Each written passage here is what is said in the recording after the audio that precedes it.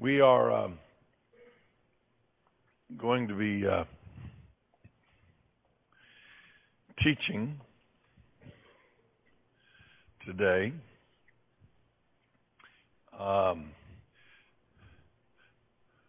we are hoping to be teaching today on the 10 take heeds of the apostles.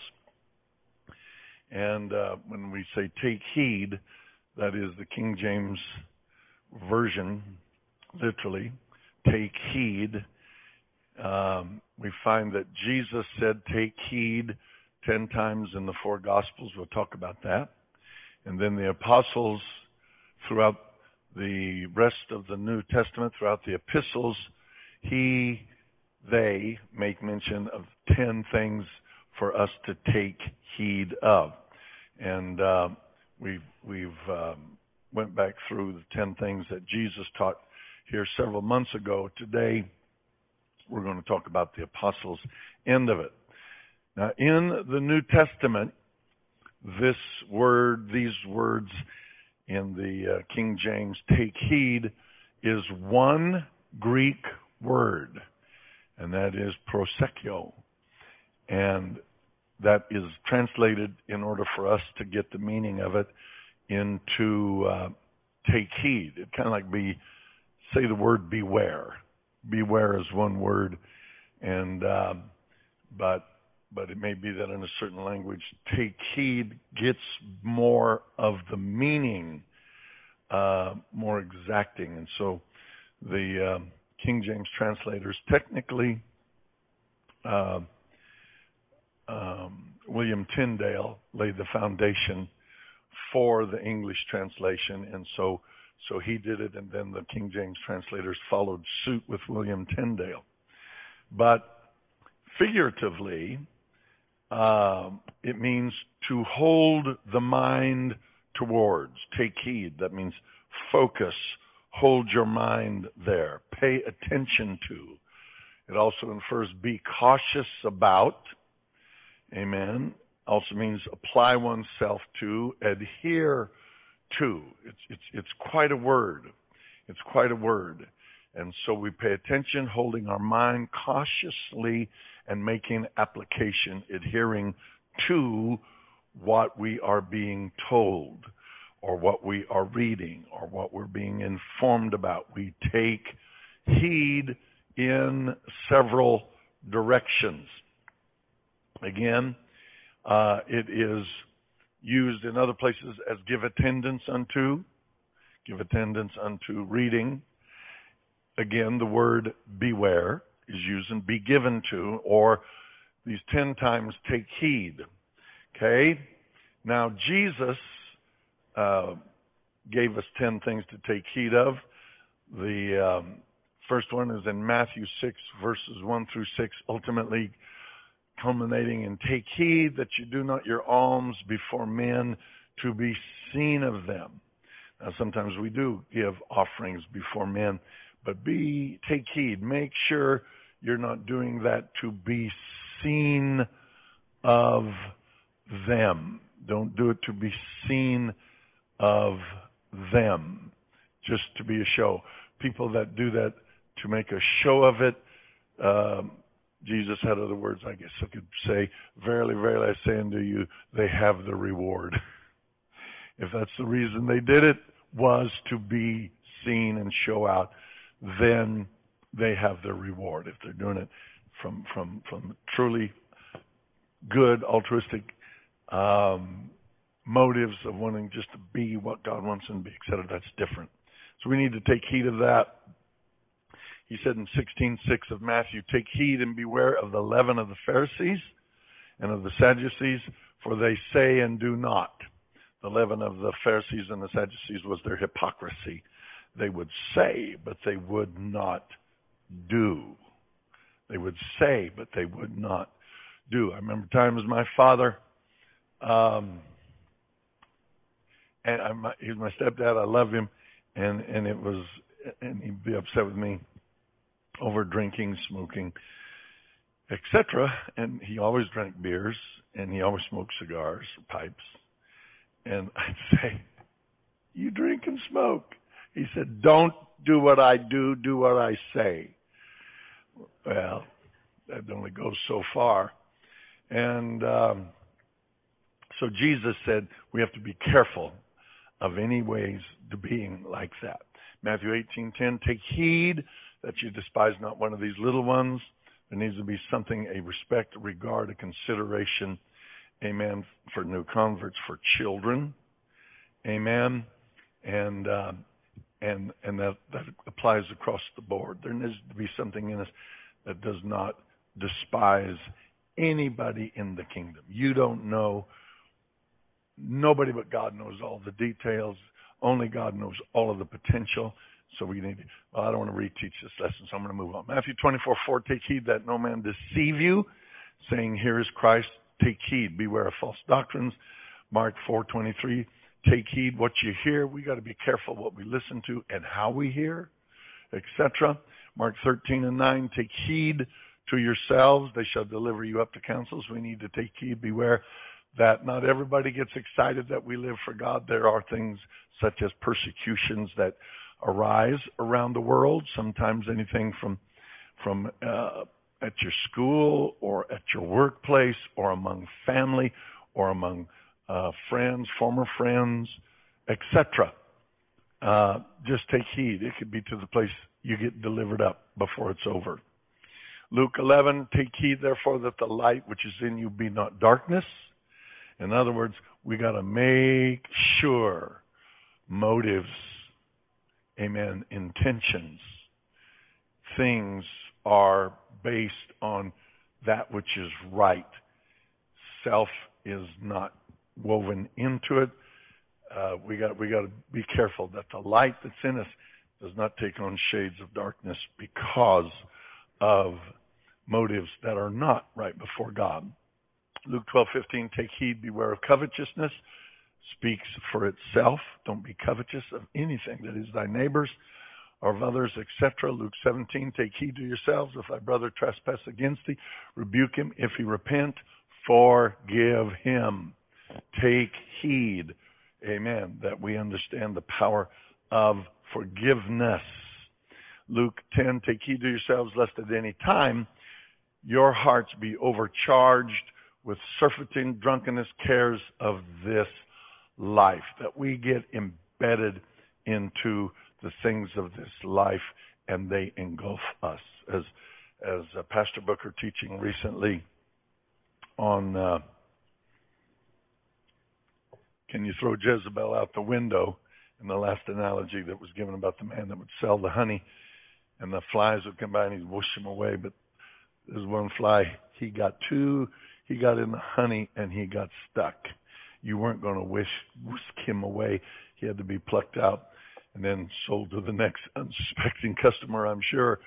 But he made the point. He said, that's like people in this world. God has given us all things richly to enjoy, but not all things are expedient. And you need to eat, but let's don't be surfeiting. It's one thing, you can't make Christmas Day every day and Christmas dinner every breakfast, lunch, and dinner.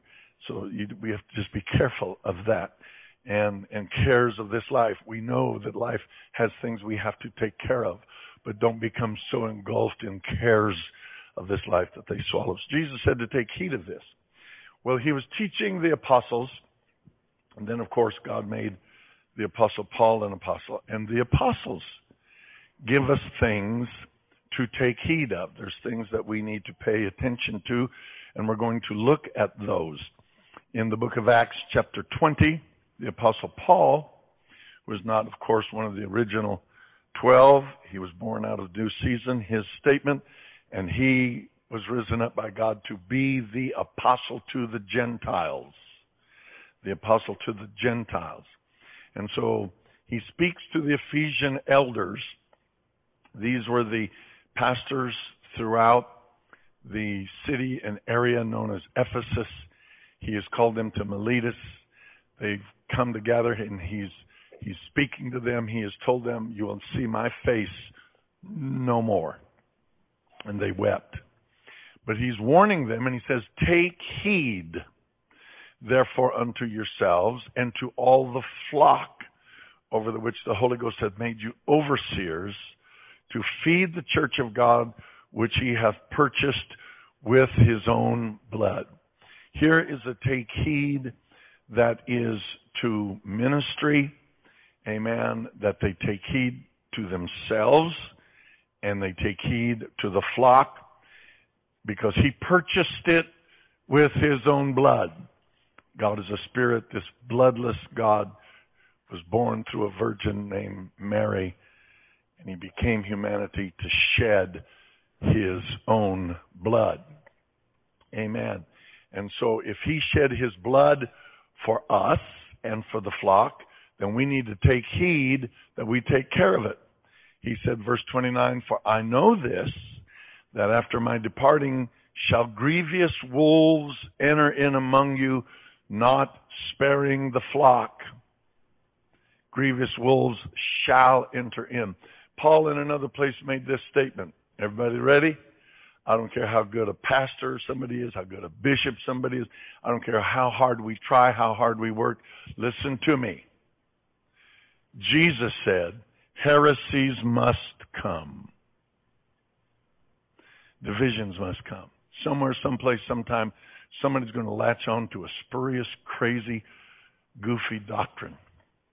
And they're going to, and the impression will be that they have special insights that they see and they know. One that's floating around the country. I don't tell this, but when I was first introduced to the truth in 1972, I was 19, and they introduced me to truth of baptism in Jesus' name, the infilling of the Holy Ghost, all of that, and it's in the book, and you've all heard it. But be that as it may, when I had repented, I was very repentant when I met, and God was trying to give me the Holy Ghost at home. I didn't know what it was, and I got the revelation. They told me, they showed me. Well, I ran from it. I backslid from my repentance. And then one night, in broken, horrible condition, I said, God, I'll do anything. Get me out of here. And God spoke to a friend of mine, 650 miles away. He said, arise, go get Larry. He's ready now. And he drove 650 miles and picked me up. Took me back to the church where I had no idea what they believed, but they believed in thorough repentance, baptism in Jesus' name, and the infilling of the Holy Ghost. So what I ran into their arms in Oklahoma, and I got saved. I went back a little over a year later and had my newlywed Brenda, and I went back to see those people. They had got swallowed up in what was called the Yahweh doctrine. And you couldn't say Jesus, you had to say Yahweh. You couldn't say Paul, you had to say Saul. You couldn't say Peter, you had to say Cephas. Like God doesn't know the language English, you know. And it was I'm just sorry, it was goofy. And they swept up in it. And through the years, I remember being at a conference, being surrounded by these people, giving me all this. And I'm thinking, Jesus, had you not kept your hand on me and taken me to Oklahoma, I could have been swallowed up in that stuff. These people went to the point, to the place, they got so, had to be back, that the men were wearing robes and standing on street corners. And I mean, it's like, well, things happen. Weird stuff comes, and there's all kind. I've watched it through the years. The job of ministry is to know that kind of goes around. We need to take heed to ourselves and to the flock. In verse 30, also of your own selves shall men arise, speaking perverse things to draw away disciples after them. Sometimes people rise up even in local congregations, giving spurious, crazy stuff. And you have to stop and say, no. Now, this is for ministry. But listen, this is for everybody. We have families to protect. We have friends to protect. We need to take heed to ourselves and to our children. We need to it's good to teach your kids the truth.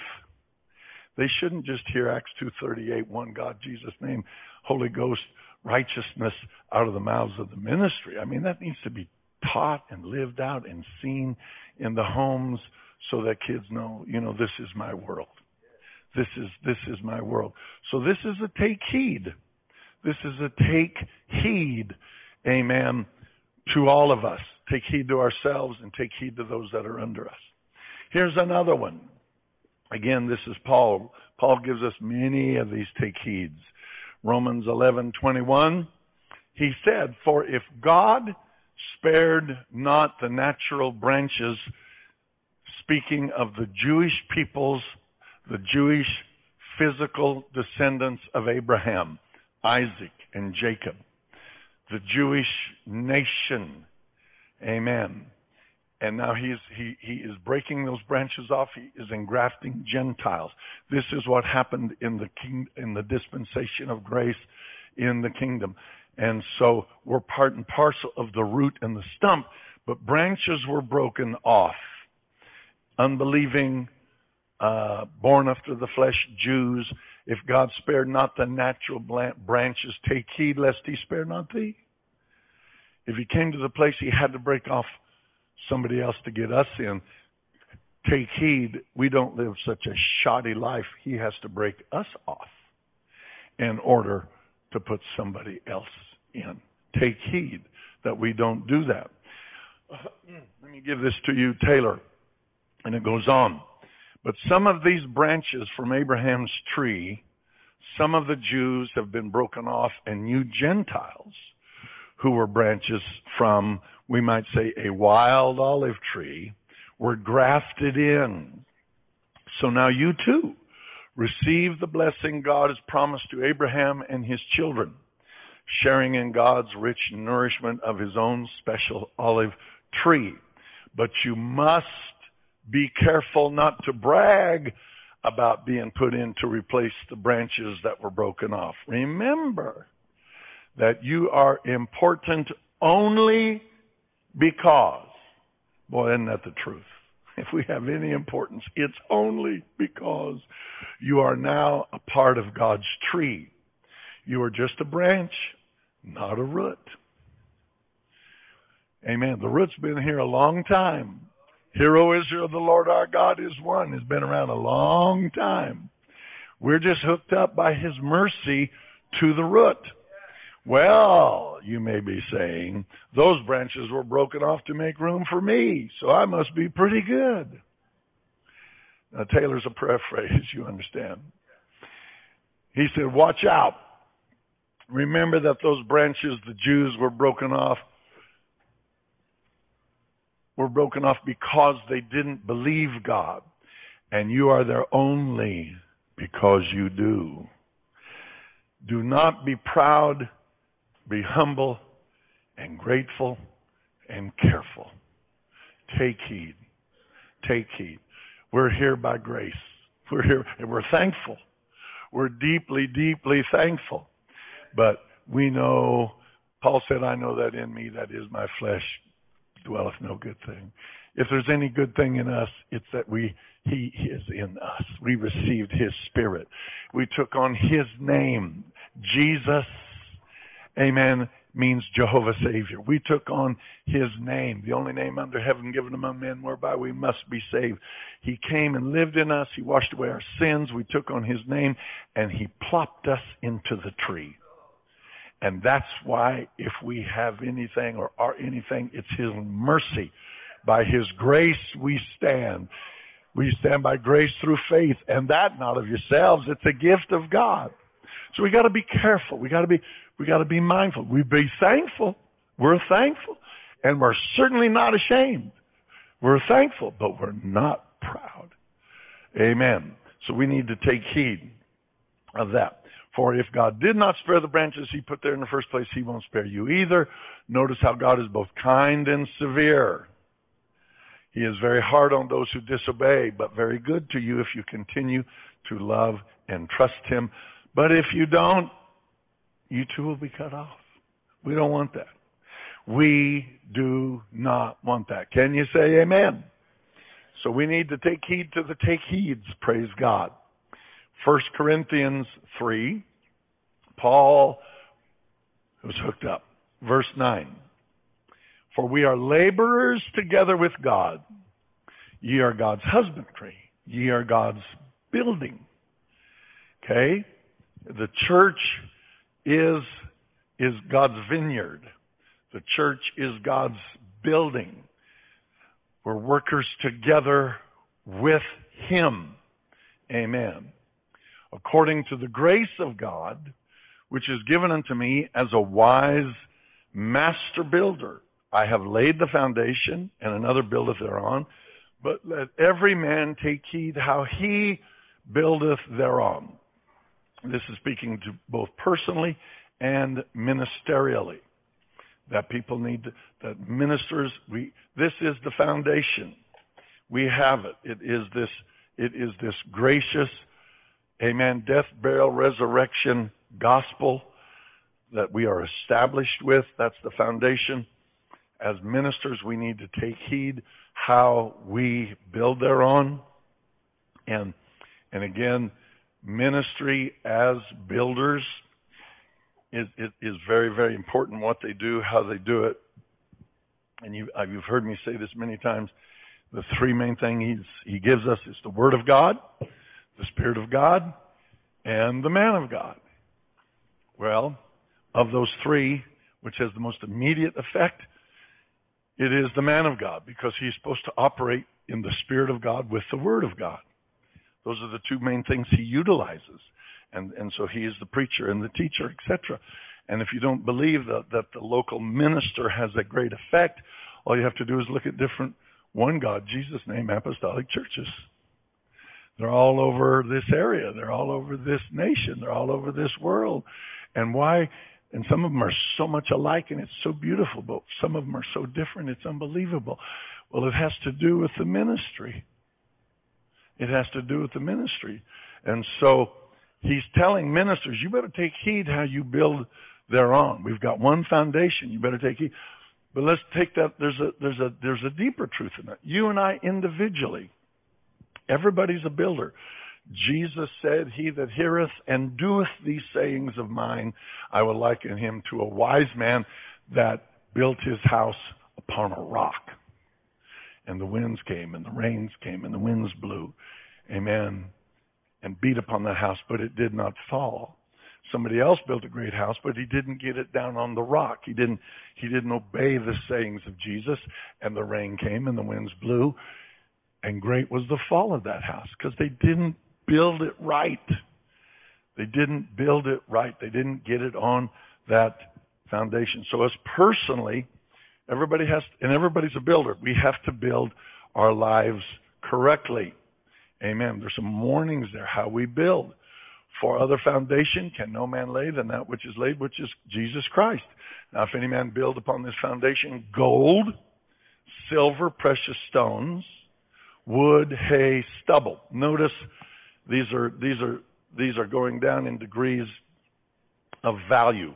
Gold, silver, precious stones, wood, hay, stubble.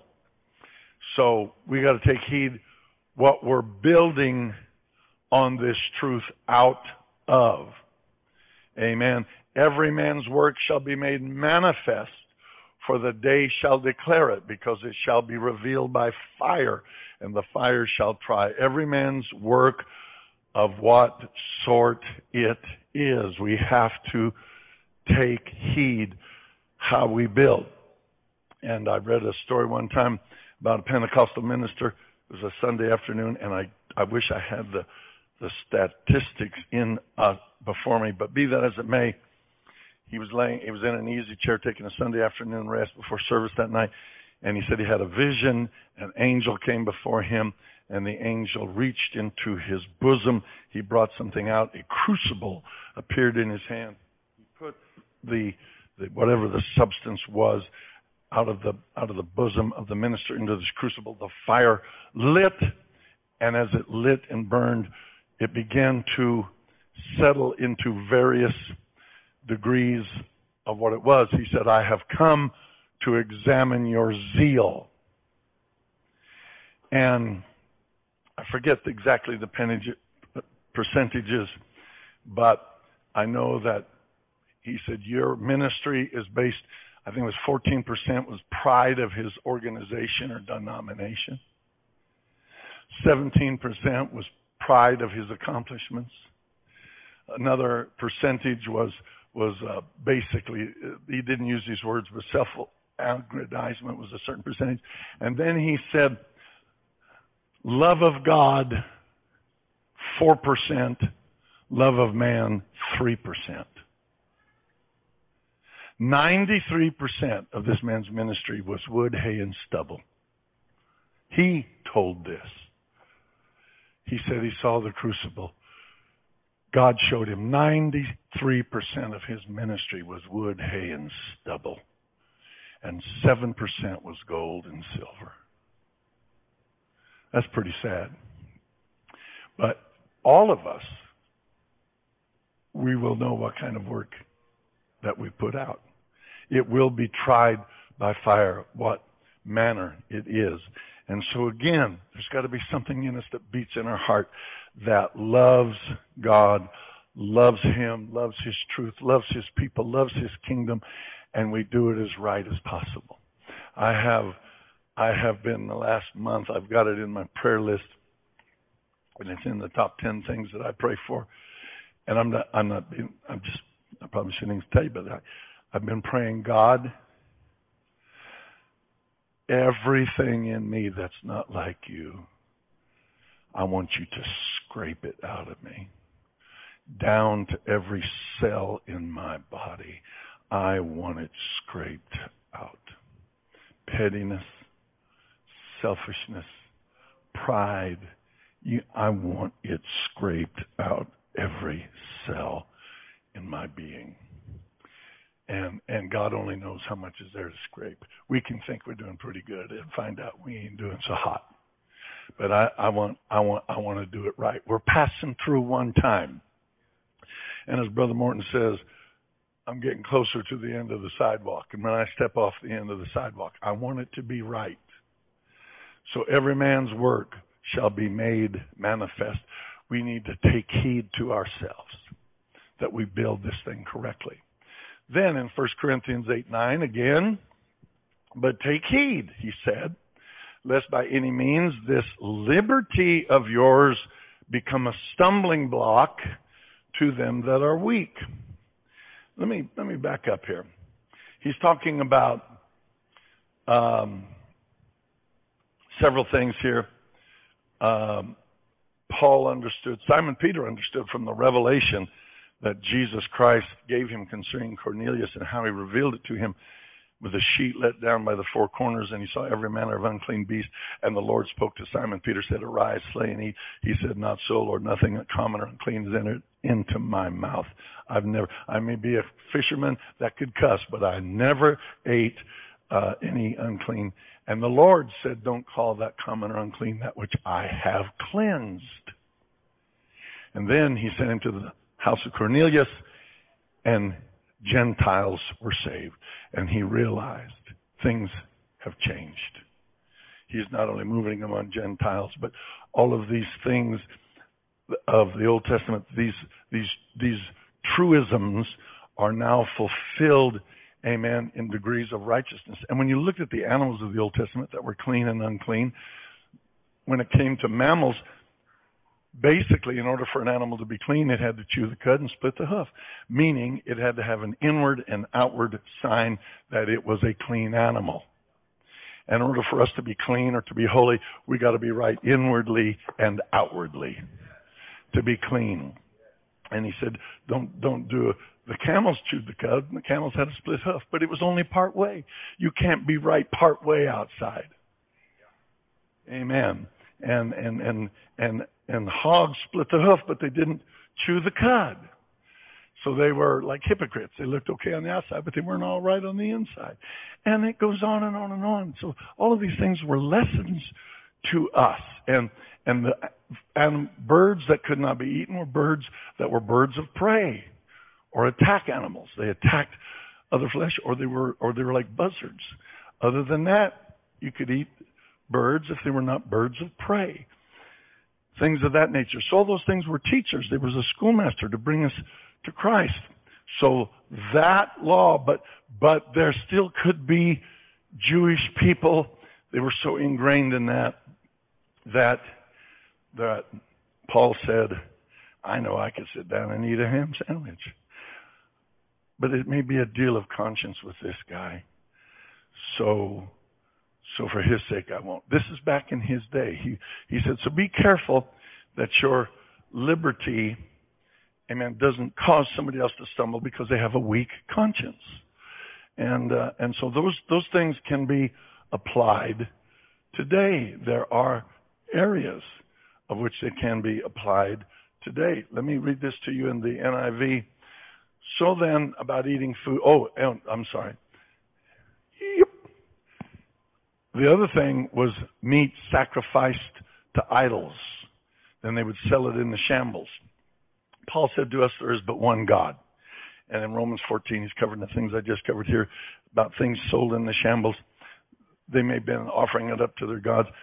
Someone serves it to you, you don't know. Just eat it. Don't worry about it. If they say, did you know this was sacrificed to the idol? He said, don't eat it then. Not because it's going to hurt you. To us, there's but one God. But for the conscience of him that served it. You know, you're dealing with somebody's conscience here. Okay? And so you have to be careful on doing that. So NIV puts this. So then, about eating food sacrificed to idols, we know an idol is nothing at all in the world, and there's no God but one. For even if there are so-called gods, whether in heaven or on earth, as indeed there are many gods and many lords, yet for us there is but one God, the Father, from whom all things came, for whom we live. There is but one Lord Jesus Christ, through whom all things came, through whom we live. But not everyone knows this. Some people are still so accustomed to idols that when they eat such food, they think it's having been sacrificed to an idol. Since their conscience is weak, it is defiled, but food does not bring us near to God. We are no worse if we do not eat, nor better if we do eat. But be careful that the exercise of your freedom does not become a stumbling block to the weak. Here's a case in point. I knew of an individual that was at a friend's house, and this friend had for years had never drank anything alcohol, not a sip of one, nothing, their whole Christian life. But there was a certain meal that made maybe once a year, a certain dish, and they would put in some kind of an alcohol. And then, but when they would bake it, it gets cooked out. There's nothing alcoholic about it. All of the alcohol is cooked out, and it leaves a certain flavor when mixed with sugars and this and that. Makes it supposedly good. I've never ate it. But anyway, so they were doing it. They don't drink it. They cook out all the alcohol. They had it there. And they had to go do something. And the person left in the room was looking at the bottle. And they used to have a real weakness. And they were going through a bad time right then. And they grabbed the bottle and took 2 or 3 swigs. And then they put a little water in it to make it not look so bad. And it started them on a slippery slope. And they slid down the slope. They've caught themselves and did fine. And they're back on top. But technically, yeah, you're burning out the alcohol, this and that. But at the same time, that person was in a situation, it became a stumbling block. It became a stumbling block. And we have to be careful on things like that. We have to be very, very careful on things, anything of that nature. We have to be very, very, very careful. Man, we could go on and on and on forever. Paul said, take heed. We got to watch out for our brothers and our sisters. We have to be very, very, very, very, very careful for our brothers and our sisters.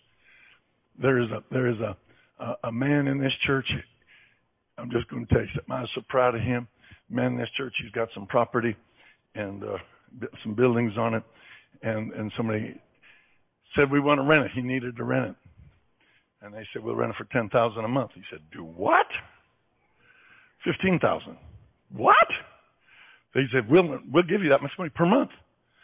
He said, what are you going to do with that? They said, grow medical marijuana. He said, you could pay me $100,000 a month. I wouldn't rent it to you.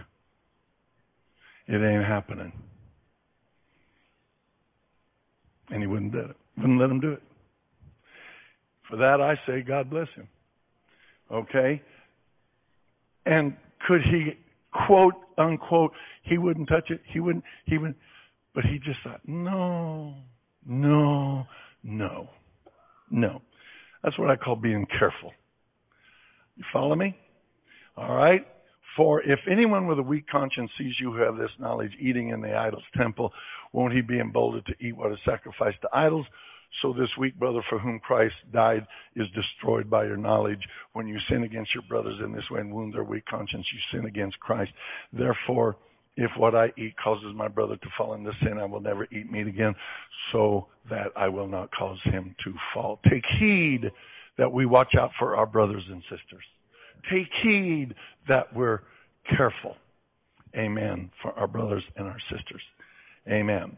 Here's another one in 10:12. Wherefore let him that thinketh he standeth take heed lest he fall. Amen. NIV. So if you think you are standing firm, be careful that you don't fall. Another one says, be careful if you're thinking, oh, I would never behave like that. Let this be a warning to you, for you too may fall into sin. We have to have confidence in him, but not confidence in ourselves. Paul's confidence was in him, and John said, now unto him who is able to keep you from falling. And Jude said that. And so, yes, he's able to keep us. But I'm going to tell you something. It says, we've taught recently, God left Hezekiah to try him to see what was in him. And that's when he showed everything he had to the ambassadors of Babylon. And Isaiah said, they're going to come and take everything they saw. And they did, not in his day, but in his children's generation. And so I don't want God to leave me for 5 seconds. We need to take heed. God, if you've lived long enough, you know you need him every hour.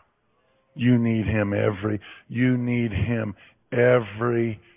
hour. You need him every hour. We need him every hour. Okay, Galatians 5:15. Paul's writing to the church of Galatia. He says, but if you bite and devour one another, take heed that you be not consumed one of another. Now the verse just before that is this. The entire law, all 613 commandments given throughout the Old Testament, the entire law, technically the Pentateuch, the entire law is summed up in a single commandment. Love your neighbor as yourself. Then he went on to say, but if you bite and devour one another, take heed that you be not consumed one of another. All right? NIV says, if you keep on biting and devouring each other, watch out or you will be destroyed by each other.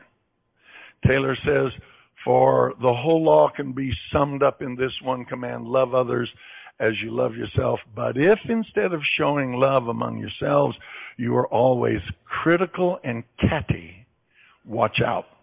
Beware of ruining each other. Amen. I don't like to be around catty people. I don't like to be around people that love talking negatively about other people.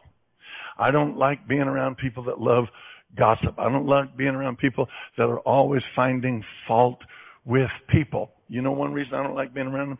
That stuff can spread like a cancer. Negativity can spread. it can spread. And I may mention preaching in Pigeon Forge about how there's a people in Papua New Guinea. Brother Mooney told me about them, and these people, they cannot differentiate between the color blue and green. Certain tribal people, you can throw two swaths of cloth, red and green, however, they can't see the difference between those two colors. But you can get a piece of yellow paper, cut it in half, and same piece of paper. But the one on the left, they'll say that color, and they've got a name for that color, and the one on the right will have a different name for it. And everybody in the tribe will look at those two pieces of paper and say, yes, this, and yeah, no, that's that. And then you can turn your back and turn the papers around, and they'll say, no, that's that color, and this is, and they're not kidding. They're not kidding. And so, in checking all of this weird thing, business out, anthropologists have come to the place they believe that it isn't that their brains worked different and created a vocabulary to match those. They said they believe that their vocabulary changed the way their brains worked.